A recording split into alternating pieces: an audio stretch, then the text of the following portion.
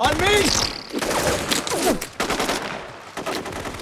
Delta 1, Viper 3-3. You have 46 houses moving north, IBO buildings 1 and 2. Now, in the show, you're going to hear a line to the effect that one of the hardest things to do is to learn when not to pull the trigger and to watch out for the guy who doesn't know the difference.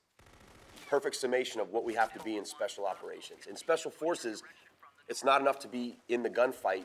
You've got to know when to use the judgment. You've got to be mature, you've got to be smart, and you've got to think about 3 steps ahead of the enemy.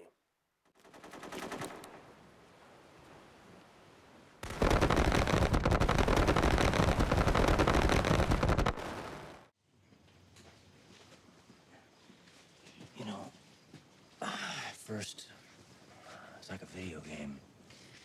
Call of Duty shit. And you realize as hard as you shoot back, you get even better at pulling that trigger. Hard part is learning when not to shoot. Like that unarmed kid back there.